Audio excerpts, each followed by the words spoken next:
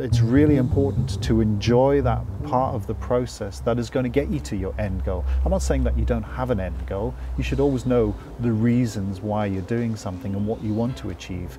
But actually, that's not where your joy should lie. Your joy needs to lie in the day-to-day. Today's show is brought to you by Audible. Audible is offering you, dear listener, a free audiobook with a 30-day trial membership. Just go to audibletrial.com/midlife. The link is in the show notes, so you can get started listening today to an audiobook that will help you turn your entrepreneurial ideas into reality. Hello fellow midlife entrepreneurs.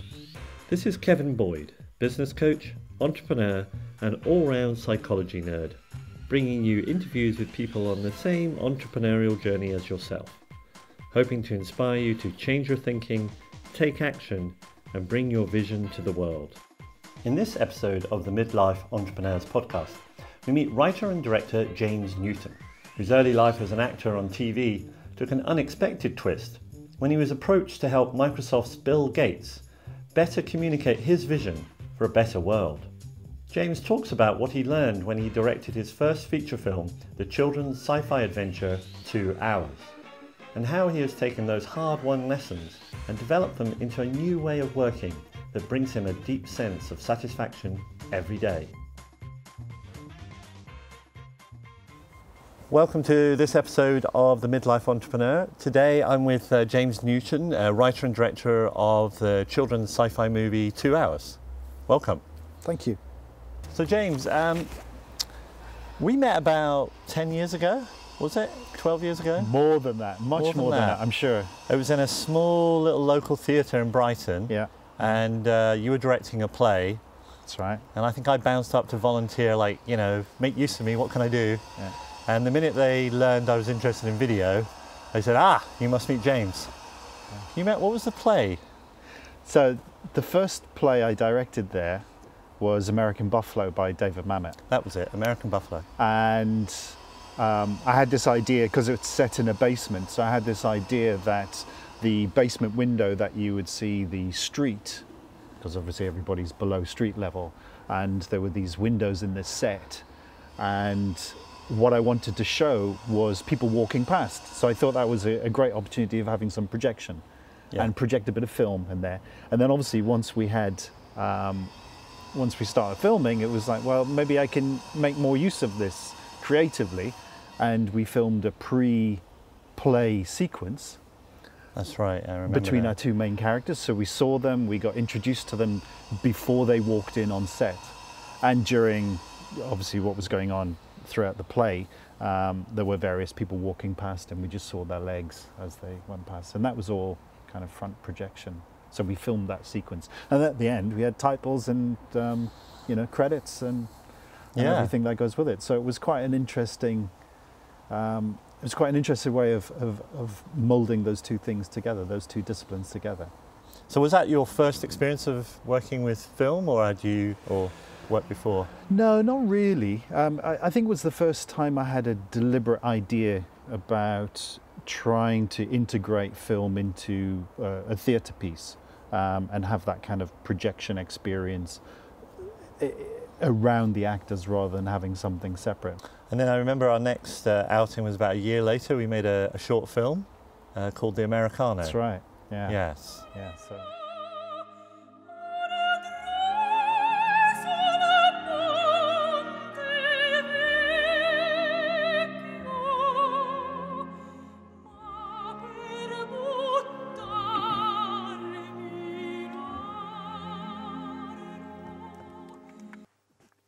You don't drink enough. I'm not thirsty. You're dry. I can hear your throat. Sounds like you've been smoking. I'll stop that. Oh, yeah? It's bad for you, isn't it? Tell me something I don't know. This job's bad for you, don't see you stopping that. It's different. Because you can't stop that. There's no stopping that. This is one job you can't walk away from. What did you learn from making that first short film? Well, that was film school for me. Yeah. So rather than go and spend 1 year, 2 years, 3 years learning the whole process of that onion that is called filmmaking, I thought I should make something that's quite ambitious. So I think, what was it? It was a 12, 13-minute film, I think, in the end, about my passion of making sure that an Americano is just a black coffee and you don't add milk to it. And So- ever since then, whenever I meet anybody in the order Americano with milk in it, I go, sorry guys, that's not an Americano. It's not an Americano. Yeah. Americano is an espresso Yeah, with a shot of hot water. There's no milk. You can't have a white Americano. no. So that agree. was the whole, that And was, I don't even drink coffee, and I know that now. it was a vehicle for my biggest bugbear at the time. But actually, what it was film school, because I got to write the script, I got to cast it, direct it, produce it. You edited it, and I got to be part of that whole process of what it takes to pull a film together. We even did a bit of green screen, Yes. so we were quite ambitious at the time. We were 'cause very this is- ambitious. This was just on the verge of digital, and because we shot everything on tape. What was it, a Sony Z1? Yeah. Was that the right thing? Yeah, Yeah. on HD tape. Yeah, But it wasn't full HD, it was that slightly compressed 1440. that's right. Yeah. Now, I've lost the audience now, they don't care. That to me set my stall out really, in saying, okay, so this is what it takes to be a filmmaker. These are all of the disciplines you need to go through, and because I produced it, I funded it, I directed it, I was able to be a part of every single element of that. So whether it was the sound mix, whether it was the color grade, whether it was finding locations and casting and doing all of that, I was involved every step of the way, and it gave me a great grounding for all the various disciplines that need to come together to actually make a film. So what is it that took you from making those short films right up to making your first feature film, 2 hours? Well, it was a progression really, because I think once I'd finished the Americano, I realized that it was something that I could do. It was something that was within me to kind of produce, direct, and maybe even write these kind of stories for the screen. So it was a natural progression to then try and find something that I could make that would be longer than a short film. Having gone through the experience of the Americano, which took us, we spent weeks editing that film. Sure And, did, yeah. From beginning to end, it was probably a 6 or 7 month process. Yeah, From yeah. writing the script to finding the locations, and then the casting, and then the editing. All of that was maybe 6, 7 months, and also the amount of money that was spent on that was considerable when you look back at it and think of what people make short films for today. So I thought that amount of time and money that was invested in actually making a short film, I could spend the same amount of time and probably make a feature film. Yeah. And it's got a much wider audience. There's not really a market for short films. There's lots of festivals and places where you can show your film and have it seen, but actually it's not playing to that bigger audience that you get when you get something that is a cinema release or I think I remember a conversation between you and I maybe 5 years ago, might have been in a cafe, usually is, about that very thing of like for the same amount of effort making a short film, Yeah. we can make a feature film. Yeah. So 5 years on from that, would you still agree with that? I would, yes, I would. Obviously with the digitalization of filmmaking, and everybody carries around in their pocket now a camera that's capable of recording, whatever it is that they want. So the barrier to entry to making a feature film is it's a lot smaller these days. But actually, the amount of effort that's required to create a piece of storytelling, if you want to reach a bigger audience, then you should really aim for a kind of a longer form film. A lot of the audience for this podcast are sort of just starting out as entrepreneurs. And I think it's that often the initial idea is there. But I'm really curious in your process, about your process of how you went from I want to make a feature film, and went through all of those steps to finally making one. That's quite a journey you've been on. It is. Well, I guess I have got an advantage. I trained as an actor, So I went to drama school. I worked as an actor for a number of years before kind of moving, behind camera and starting to direct things. So I was already within that world. It wasn't a brand new world that was suddenly opening up to me. It was an extension of what I already started when I was 12 years old, when I decided I'm going to be an actor. This is what I want to do. I want to be involved in storytelling, and these are the skills that I have to kind of bring to that. Going through the whole process of being a working actor and all of the downside that comes with that, the recognition in the street and a little bit of fame came my way, and it made it very clear that actually that's not what I wanted to do.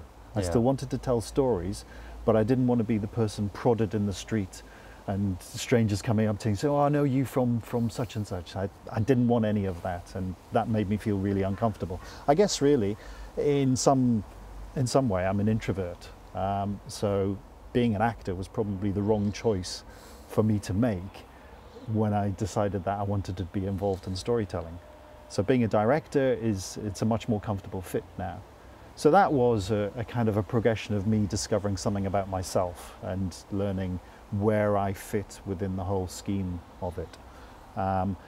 And because the barrier to entry was getting smaller and smaller all of the time with the emergence of digital over film, it allowed people like me, working class with no access to the vast sums that you need to make film, it allowed me a way into the industry. And I started working in corporate film and telling stories for corporates. So what sort of films did you make for corporations? I was very interested in storytelling, but at the time that I got involved in corporate film, there was this emergence of this whole new world called Windows 95. And I remember I was doing a play in London, which I directed, and I was actually acting in as well. And I was stopped afterwards and taken to one side, and I thought, great, they've obviously loved it, and they want to transfer it to a bigger theatre, and West End, here I come. But actually they had a different proposition, and they said that they worked for Microsoft and they were about to launch a product called Windows 95. They wanted something theatrical going on with it, and would I be interested in joining in and helping them produce this product launch, which was effectively what it was. So I kind of slid into Microsoft through a back door, and ended up making a number of films for them. I found what I was very good at within a corporate environment was taking an idea that was quite complex and simplifying it. And that fit at that time with Microsoft, because they were doing very, very complex things with their software and their programs. They had a product called NT, which was used in the airline ticketing system, for instance. But that was a huge concept for them to try and get over to their customers. And me coming in, not knowing anything about programming and software and the complexities of that, was able to succinctly say, well, this is what we need to show. We need to show how the software works without showing the software. And we made a whole bunch of videos which were reasonably successful for them, which just simplified what the software was doing without talking about the software. Yeah. And I stayed at Microsoft for quite some time doing that, and I was lucky enough to work with Bill, and he had this tour where he launched his foundation and his book, The Road Ahead Foundation. And I went on that tour with him, and I spent a lot of time as well helping Microsoft speakers and programmers. Every year they did this big conference where they go around the world, and I would work with them on their presentations. I would help them manage their presentations, and I would look after them. So I kind of became a role which didn't exist at the time within the organization, which was a kind of presentations manager for these people. Some of them were delivering their very technical conferences to 10,000 people, and standing up in front of that amount of people with a PowerPoint presentation behind them was not the easiest thing in the world for them to be doing. So I was able to work with them and help them with some presenting skills.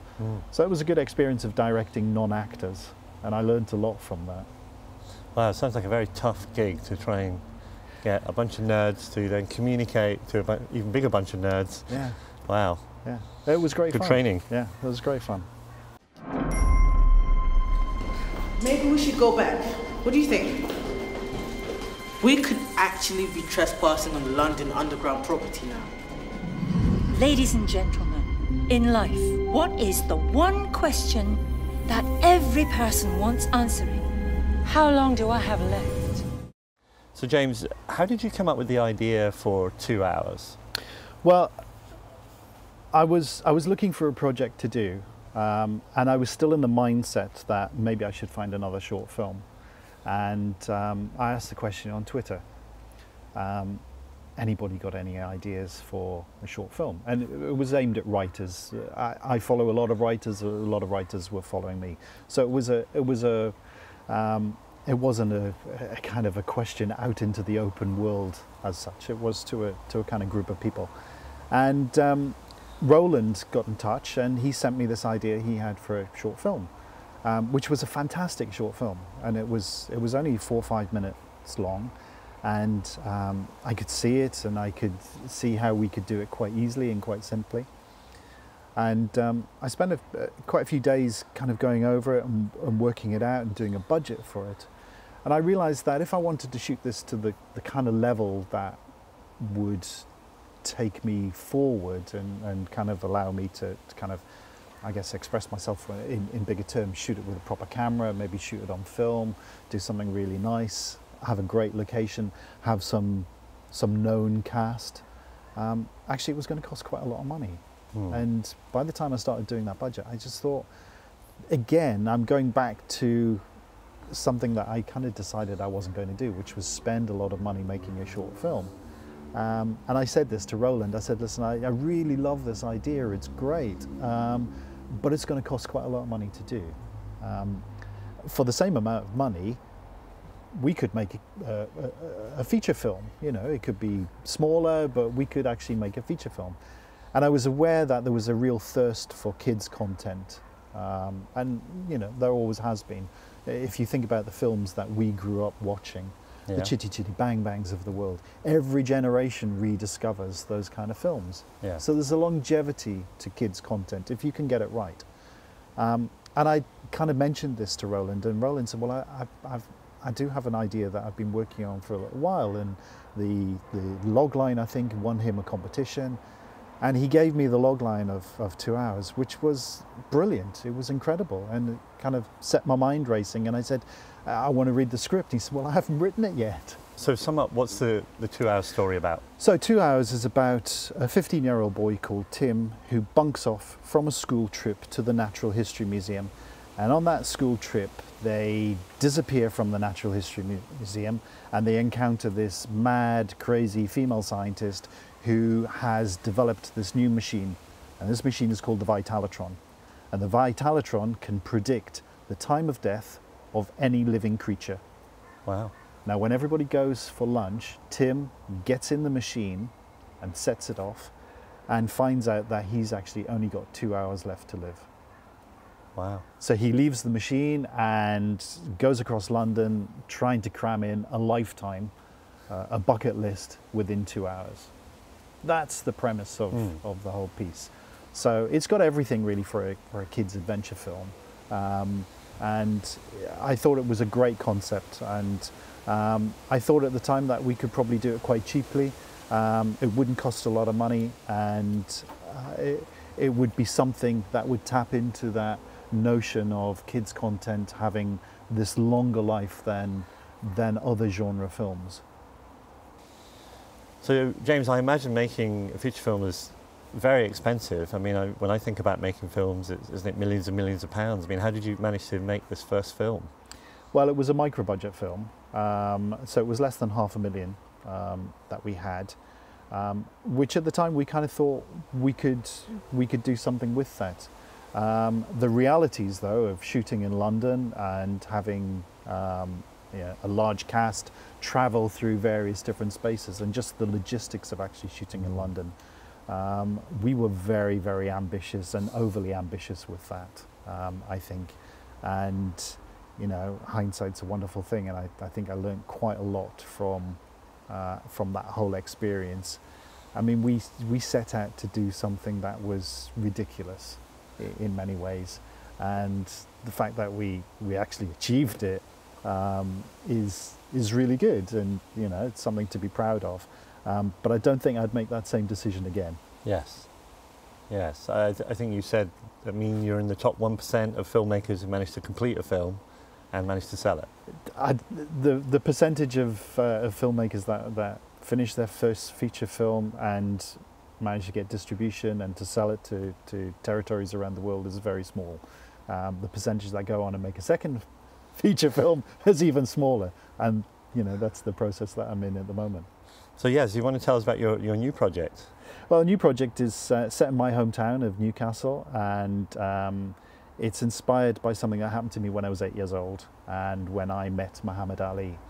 Now, given that I grew up in a small pit village just north of Newcastle, the idea that in 1977 I met Muhammad Ali without leaving my hometown is quite ridiculous. And then when Ali died in 2016, I started thinking about that whole experience and how on earth did I get to meet Muhammad Ali?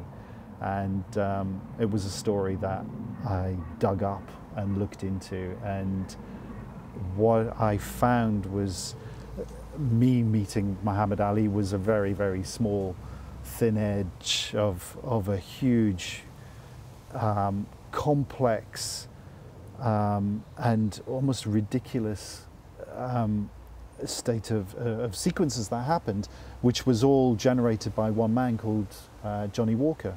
And Johnny was a painter and decorator from South Shields, and in order to raise money for the local boxing club, where he was kind of caretaker, manager, it was somewhere he spent a lot of time, he was a former boxer, he made an outrageous claim that he was going to bring Muhammad Ali to South Shields in order to raise the money to save the boxing clubs. And he did it. He went off and he did this thing in spite of everybody telling him how ridiculous he was. And that was it's an amazing story, and it's only one that people of South Shields and the surrounding areas kind of know about and remember.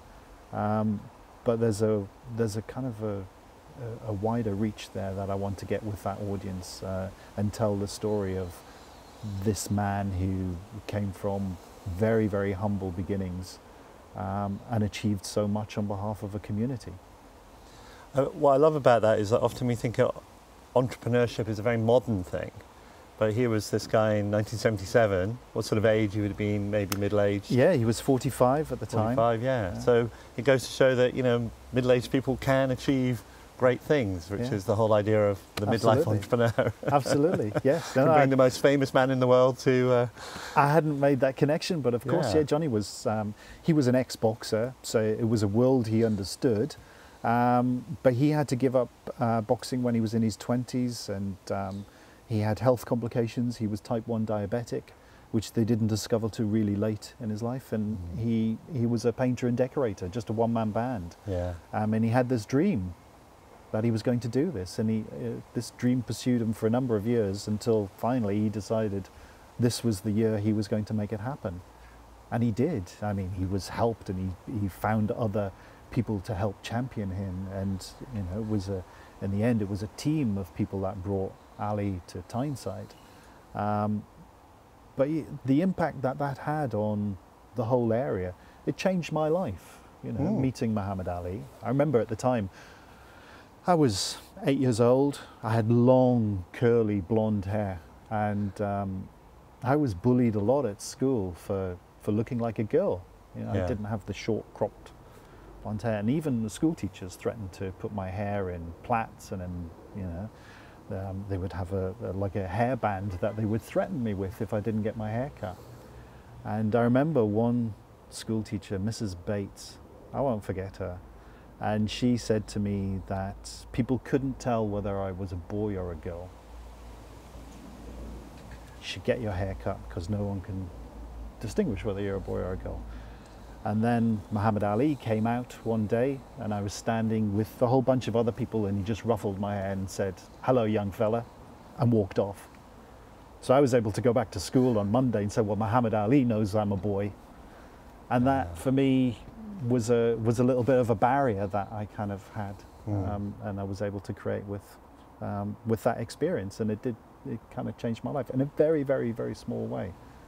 And I think that's one of the things about creating businesses that you believe in and have value to you, because they're going to have value to other people, and you just don't know the impact and how it ripples out through people's lives. I think that's one of the exciting things about going off and doing a kind of creating businesses that you really believe in, because that value will spread out.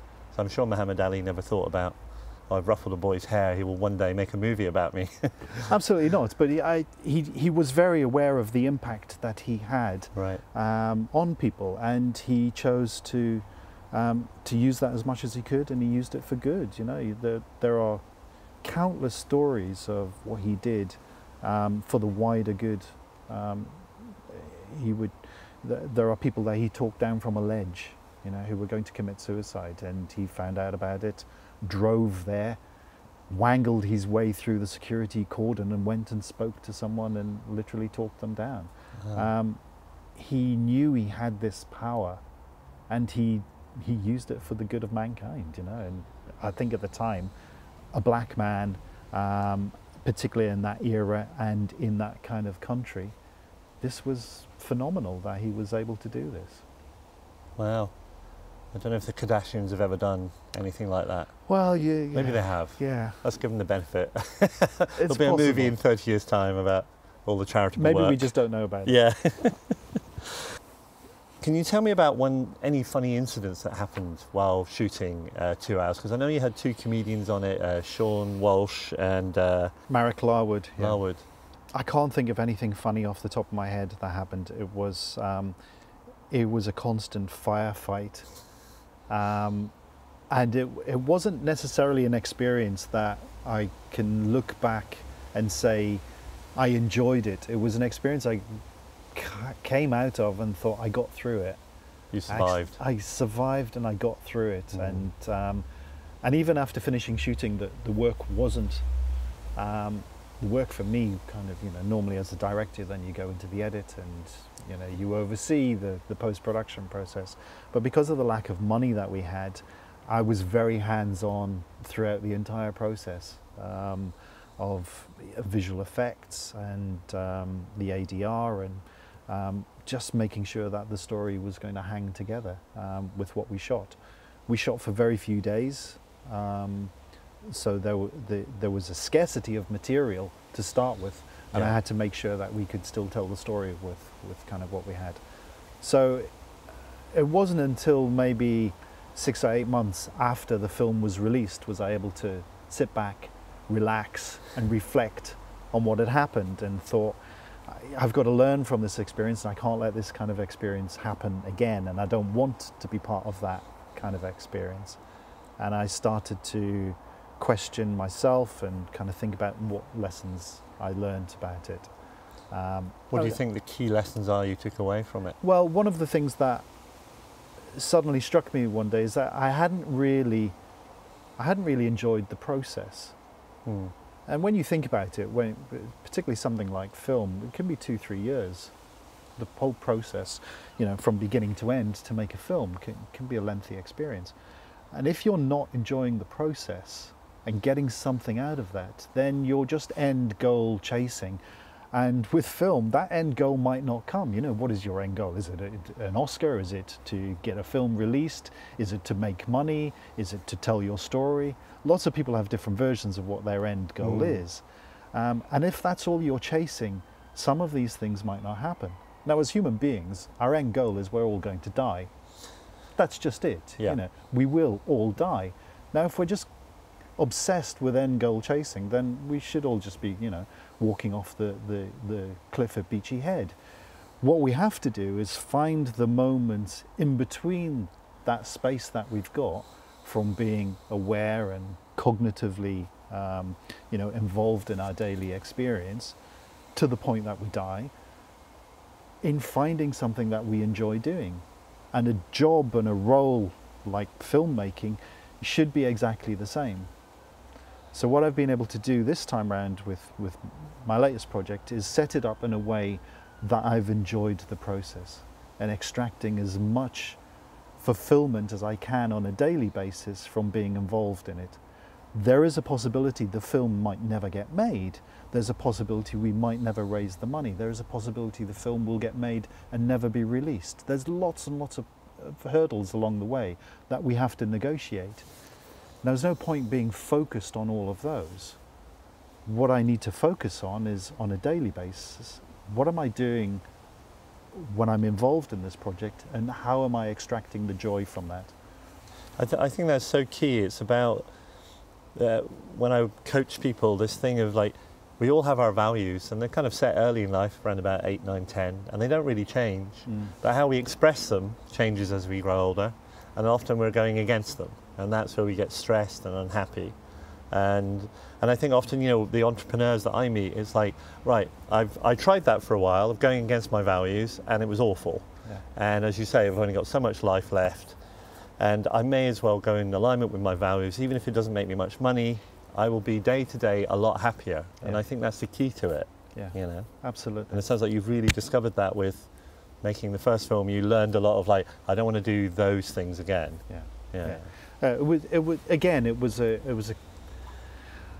It wasn't a film school because I didn't learn how to make a film. I learned the process of selling a film, and you know, how the market behaves to a finished and completed film. That was kind of the process that I learned through my experience with 2 Hours.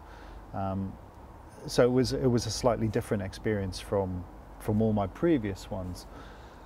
This time I feel as if I've got an understanding, obviously, of the onion that is filmmaking. You know, it's made up of lots and lots of different layers. And also now the marketing and the sales side of it. It's a very murky world, how film works and how it's sold, and it's changing rapidly, and the existing sales companies and the mechanisms they used to have in place for selling films no longer work, and they themselves are in a state of flux. Netflix has really disrupted things with Amazon, and that's still changing as well. You know, you read in the news today that maybe Netflix's market share is under pressure, and they are going to have to adapt and change to their own business model. So the whole industry is kind of moving. The tectonic plates that were so still for decades when it was just film, when everything was shot on film, there was a way of doing things, and that didn't change for decades. And since the digitalization of the industry, everything has kind of been thrown up into the air, and now everybody's picking up the pieces where they can. And it's in a constant state of flux. So I think you have to kind of be reactive to that, and you can't settle knowing that your end goal is in sight. So it's really important to enjoy that part of the process that is going to get you to your end goal. I'm not saying that you don't have an end goal. You should always know the reasons why you're doing something and what you want to achieve. But actually, that's not where your joy should lie. Your joy needs to lie in the day-to-day progression towards your goal, and you need to design your project or whatever it is you're working on in a way that you can extract the most joy from that. I like that. Work out how to extract the most joy from day to day. I mean, that's a great philosophy to, and if at the end of it you end up with a finished product that people want and buy, then that's the kind of the icing on the cake, isn't it? But it's not really the cake. Absolutely. So how rigorously did you stick to your script when you were filming 2 Hours? We didn't vary a single word. Once we had our final version of the script, which was still being honed up until the days we started shooting, we had to lose pages and pages and rewrite a lot of scenes because we couldn't afford to do what was originally planned. So we had to try and do things on a much smaller scale. But once we started shooting, nothing was going to get changed because it was quite complex, and it was quite a complicated, challenging shoot in terms of the amount of locations. Changing anything was was a worry that we really didn't want to burden ourselves with. So we stuck religiously to the script. Having said that, when you've got two stand-up comedians in two of the roles, often what is written down might not be the best thing that they can come up with. Yes. So once I got something that I knew we could use, which was by the script, I would always try and give them a kind of a free go and see what they would come up with. And a few times that kind of made it in. I think it's an important point that often we create plans and strategies of how to go forward, and then we sort of lose faith halfway through, and then we pivot and do something else. Yeah. And then we'll never know whether that plan could have worked if we'd have seen it to the end. Yeah. But within that, you can improvise. You know, Absolutely. there's moments, yeah. Yeah, I think within filmmaking, it's always good to have your plan and get your plan done. Now, if you're unhappy with any elements of your plan, then try something different. But always make sure that you've got your plan and you've secured your plan. So in filmmaking terms, whatever my storyboards were, whatever the coverage was that I needed to get for a particular scene, I always made sure I got that, or I got as much of that as I possibly could before saying, let's try something else now, let's try something a bit different. So I always had that kind of spine that I knew I could fall back on. The time was tight for us as well, so I wasn't always afforded the luxury of being able to get every single shot of my own storyboard. So, you know, there are days where we were just blasting through stuff and trying to get as much footage as we could in the can. Yeah, and I think in business it's like that, isn't it? There are days when you're just trying to keep your head above water, just keep going. Yeah. And that's what that day is. And then, but tomorrow might be a different day and something new or something creative will come out of it. So if you had your time again, how would you do things differently? Well, what I'm doing differently this time is making sure that each stage of the process is as distinct and unique as possible. So I've gone through a process the last 8 months of writing the script, and I've worked with a writer, Ian Skelton, on this. And what we've done is we've broken the story down and the development of the story down in such a way that we could extract the most joy from writing the material that we actually want to see in the finished film. Now, for me, sitting inside my office and bashing away a final draft and writing out a script on my own is not something I particularly enjoy. I enjoy sharing the ideas, I enjoy the collaboration of it, I enjoy bouncing things off people, and I don't like to write in isolation and write on my own. So together Ian and I have worked out a way where we kind of involve each other in that process. And even if I'm left on my own because Ian's going off to do another project or something and I've got something that I need to write, I'll find myself leaving the office and going cycling along the seafront and finding a small cafe somewhere and sitting there in and amongst the other voices that are there, and I'll sit and write there, you know, for 20 minutes, and I'll just say, as long as it takes me to have my coffee, I need to write something, and then I can come back here and I can edit it and I can look at it with fresh eyes. There's a thing that as actors we always used to do, which was when you were learning your lines, it was always useful to try and do that in a public space. Oh, really? Because it stops you from taking on the kind of the Laurence Olivier booming voice Sort of blasting affectation. to the back of the theatre type stuff. If you can sit in a bus stop and mumble your lines to yourself, then you know that you're kind of getting them into a space in your head where there's a reality to them, and they're going to sit within within a framework. And I find with writing that can be the same. If I'm surrounded by voices of other people doing their own thing, I don't necessarily pick up on that and let it feed into the script, but there is a semblance of reality which then starts to creep in. And this is a personal experience. It doesn't happen with other writers. I've got other writer friends and all they want to do is cocoon themselves away for 3 months and write. But this is the way that I work, and so what I've done is I've designed my process to allow me to do that, and that's kind of what I've been doing on a daily basis for 8 months now, and I've really thoroughly enjoyed it. That's great. So you've found your own rhythm, what works for you, because so often you get can read so many books on like how you should do it, and it's so true. We have to find what works for us. Like I always work in front of the computer in the morning, but in the afternoon I always make sure I'm out. Yeah. Otherwise I will go crazy if I'm not already. Well, I do recognise that everybody's approach is different, and it's finding the thing for yourself that gets you excited in the morning about, okay, I've got a really difficult task today and I might not be able to complete it, but here's how I'm going to approach it. I'm going to approach it in a way that gives me some joy. So even if I don't succeed in completing the task in the way that I want it complete, I have at least enjoyed the process of getting to that end point. And you know, the process I'm involved in at the moment is the writing process, the script writing process, and that is an iterative process. It will never be right the first time round. You know, you've got to keep going over and reiterating, showing it to somebody, letting them laugh at it, let them point out all its flaws, come back, rework it, and you know, it's layering.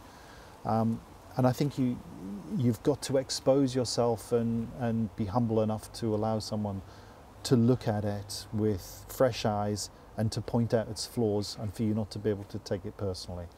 You have to be reactive to that and open yourself up to that. It's part of that kind of minimal viable product idea from the lean startup school of like, don't just spend 3 years writing in a cave and then present it to the world. Absolutely. Like every day, share it with somebody, get feedback, and just tweak your way towards your North Star in a way. Yeah. If you look at Instagram, or you look at Twitter, you look at Facebook, none of these things were finished products when they entered the market. They were, and none of them today reflect what they were when they first started out. It is an iterative process. The whole thing needs feedback. It needs the eyeballs of other people to shine their own light on it and to pick out its flaws and to pick out its benefits as well. And for you then to take that on board and to say, this is how I'm going to use that information. Yeah, it's very easy to get hung up on being right. Yeah. It's, you know, that thing, would you rather be happy or right? Of course, most of the time I'd rather be right, but well, in storytelling terms, no one is ever right. No. You know, so, you know, it's always a case of what works best for the story. So who are your biggest influences in film on how you make films today? I don't really have what we would call kind of heroes. There are people who I go back to and I would make a big effort to go and see their work. You know, I really admire Tony Scott. And he didn't make that many films, but I think the ones that he did do, he really... Tony Scott, was Top Gun, was that his? Yes, yeah. And True Romance. True Romance. Yeah. Okay. True Romance is a favourite film of mine. I have to admire David Fincher. David Fincher? Yeah. So he's produced and directed countless great films, from The Game through to... He's done first and second series of Mindhunter, which is on Netflix, Zodiac, Fight Club, films like that. He's a really well-crafted, all-round filmmaker. Social Network was something that he did. So there are people who I would kind of navigate to because the quality of their work is really exceptional. But there is, I do enjoy watching a variety of different genre type films. I'm not really a big Marvel comic book fan, although I'm very excited by the new Joker film which is coming out. Right. Because that seems to be the way that I would like the comic books. Seems to be a bit darker, doesn't it? Absolutely, and I think it's replicating something that doesn't actually exist in comic book form on the screen, and I like that idea of taking something and moving it on and changing it and making it slightly distinct, making it fit the form that it's now being delivered on. So I'm quite excited by that. Cool. So thank you, James, for spending time with us today and sharing with us all of the great insights you've learned over the last few years in making films. I think it'll help a lot of people who are just starting off, who've got an idea and want to, dare to take a risk of going and creating what they've always wanted to do, because, you're a great example of that. So thank you for your time today. Today's show was brought to you by Audible. Audible is offering you, dear listener, a free audiobook with a 30-day trial membership. Just go to audibletrial.com/midlife. The link is in the show notes, so you can get started listening today to an audiobook that will help you turn your entrepreneurial ideas into reality. Thank you for listening to this episode of the Midlife Entrepreneurs podcast. If you enjoyed this episode, then please do subscribe to my podcast and leave a review, as it helps other people discover the podcast and helps me to keep doing this work. So, until the next time, stay inspired about your vision, take action, and bring your vision to the world.